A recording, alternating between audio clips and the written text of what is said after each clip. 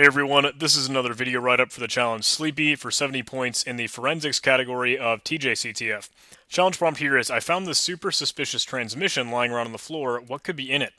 So we can copy this address, go ahead and download this file. It is a pcap.ng file. I'm just going to save it as a pcap file, and then we can open it up in Wireshark, take a look at it, see what we have to work with. So the gist of this is a FTP connection, like a client and server communication.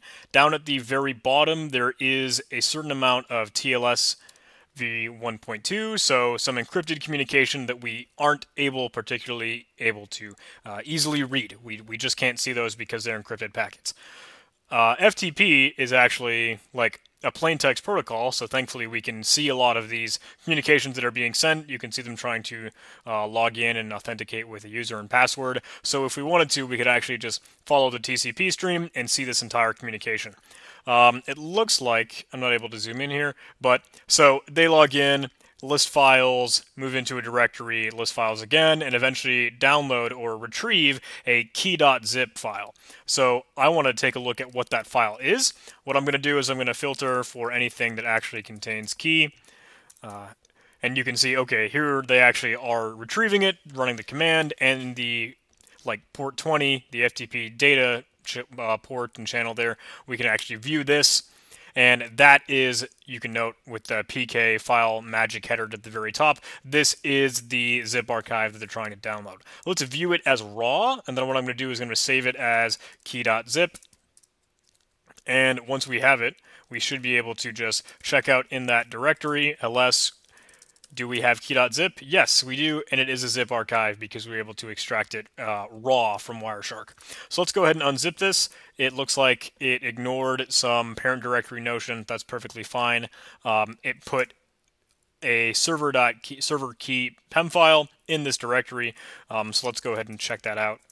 cd user ftp files private, blah blah blah, and we have server key.pem. So this is a private key that we could use to decrypt that TLS communication, or that SSL, the encrypted packets in our Wireshark. So let's go ahead and try that. If I open Wireshark back up, what we can do is we can go ahead and create a new settings over in edit preferences. And we can open up the protocols section over on the left tab, move to SSL, and we can specify a log file that we want to use. Let's just call it like log.debug, and then let's edit the RSA list. For one thing, we want the IP address of what we're actually communicating with. So before I jump through this, I should probably write that down. In the TLS, we want the notion of the server. So that should be the 10.142.03. Yes, I believe so. Let's actually write that down so we've got it jotted. 10.142.0.3. Cool. And if I'm wrong, we can just switch out what that setting might be. Protocol SSL. Debug log file log.txt, RSA keys list, add a new one for our IP address here. Port is 443. We can see them communicating on that. Protocol is HTTP. Key file will browse for that. We can see we have it in this zip archive that we saved here. If we run OK, we can hit OK one more time. And OK, I must have hit the wrong IP address. Okay, I switched out the IP address. Sorry about that hiccup. Now the packets are much more visible. We can see them in surrounding these TLS packets actually making some HTTP requests, like simple requests. We can see the decrypted SSL, which we can view if we particularly wanted to. We can follow the TCP stream. That is the handshake. Decrypted SSL. Looks like they just make a GET request with Python requests. And they get this flag.jpg image. So, looks like a lot of these are actually carrying some TLS data. So, if we start to make this request, but TLS will send it in other segmented packets. So you can see right up here, we have the HTTP response, okay, content type equals text plain, etc. So what I ended up doing, truth be told, was actually viewing each of these and like carving them out by hand. So follow SSL stream.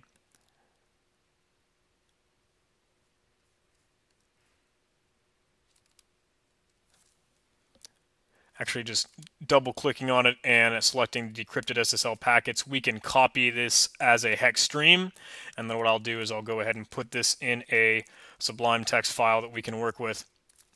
And note that that has the HTTP, content type, etc., file stuff in it. So we will have to cut some of that out because it's viewing it as text plain, but we'll convert it to a JPEG on our own once we compile all of these together. Decrypted SSL, copy as hex stream, just like that. Do it for the third packet here. Decrypted SSL, copy as hex stream. Okay. I'm sure there's a better and smarter way to do this, so if someone please do tell me. I would appreciate that in the comments or whatever. JPEG header. I want to see what the start of this JPEG is.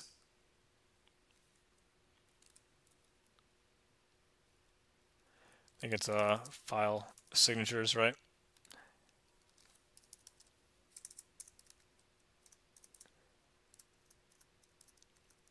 They start with FFD8 FFE0, so FFD8.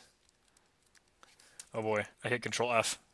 Okay, found it just at the very top. So it looks like there are some new lines character here that we can remove. Let's go ahead and save these as something that we don't need. And let's put this as hex encoded .text. And let's just use Python to actually decode these. So Python open hex encoded .text.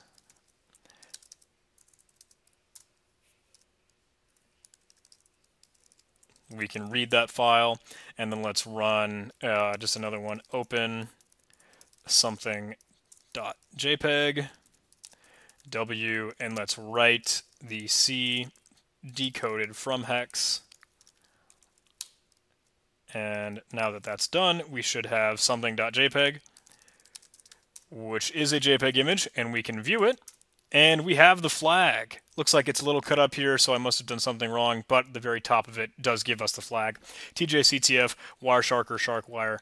I'm sure I did something wrong there, so I would appreciate, again, the point of notice there. I did get this just fine when I ran through it on my own, but okay, so when I have a camera rolling, it's like 1,000 people are watching. So whatever, we've got the flag, we can write that down, we can submit it, we can mark this challenge as complete, and we are done.